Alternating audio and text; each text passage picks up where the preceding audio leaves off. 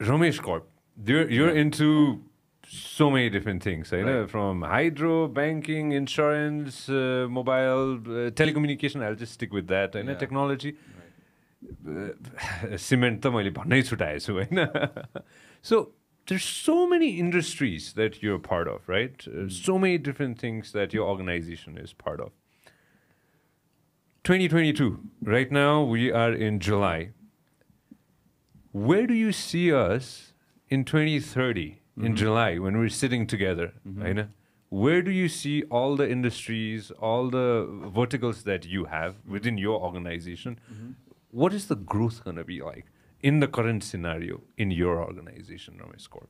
I just want to understand an 8-year to a 10-year path. What's the vision that you see where your organization is going to go? Because I'm saying it in a way that एउटा organisation अगाडि बढेर एउटा vision लिनु भनेको त्यो देशैको एउटा एक हिसाबको vision पनि हुन्छ कि. So just give us a gist of your plans.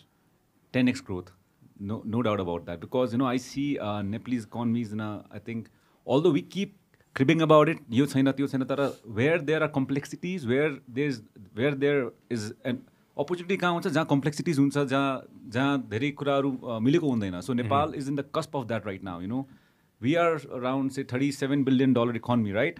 And जहिले पनि मैले के एउटा फन्डा के गर्छु, इन्डिया र नेपालको पपुलेसनको साइज अराउन्ड, इन्डियाको is to Nepal 1.5% of population, GDP पनि तपाईँको त्यसरी मुभ भइरहेको छ.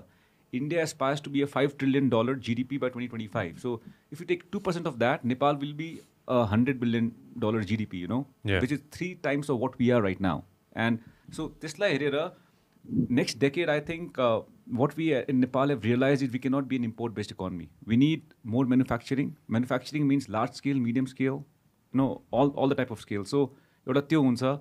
Next, we'll start selling hydropower soon to India now or to third country, and there'll be a lot of prosperity from the money that we are getting, as an export income, from that. So looking at these two or three basic things, we are aligning our corporation in a manner that we want to get into more manufacturing activities, at least 2 or 3 new type of manufacturing plants in Nepal, and to scale them to be a public company in future. That is very important, which my generation entrepreneurs should think of now, and what we are seeing in the market. Like that is where like Manish ji ko private equity, Tenzing ko alternative investment fund will also come in, and they would also pour in more money in why only startup businesses, also the real sector businesses. अहिले सम्म पनि हामीले के गर्छौँ भने नेपालमा के हेर्छौँ भने जति पनि इन्डस्ट्रीजहरू छ, it is driven by our own equity के, but we have to open up our mind and open up our books and open up our company for people like Manish ji and Tenzing and others to come in and put in their equity and give them a 10x return in future. So by going public or by raising more funds from more Ps,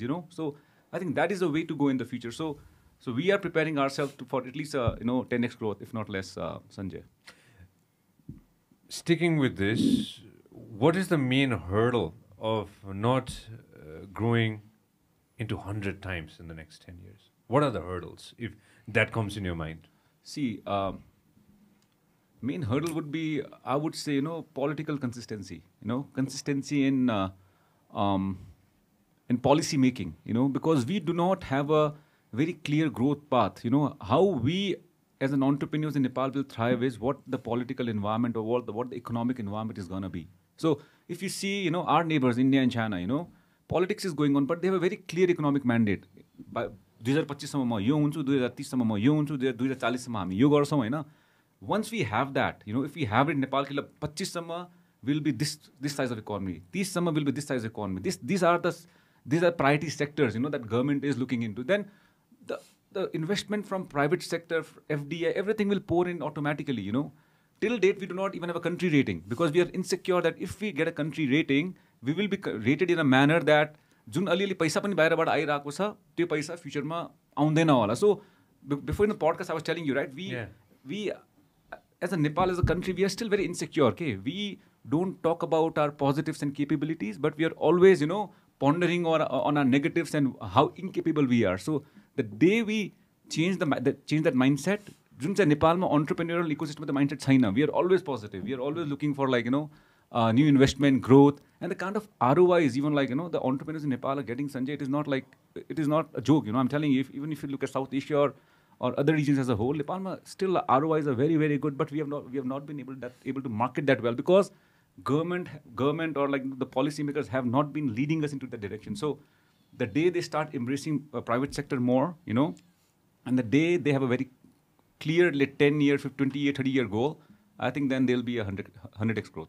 If you love what we are doing, make sure that you subscribe and turn on notification. Thank you very much for watching us on YouTube. Make sure that you also listen to us on Spotify. This program is brought to you by Vyas Studios.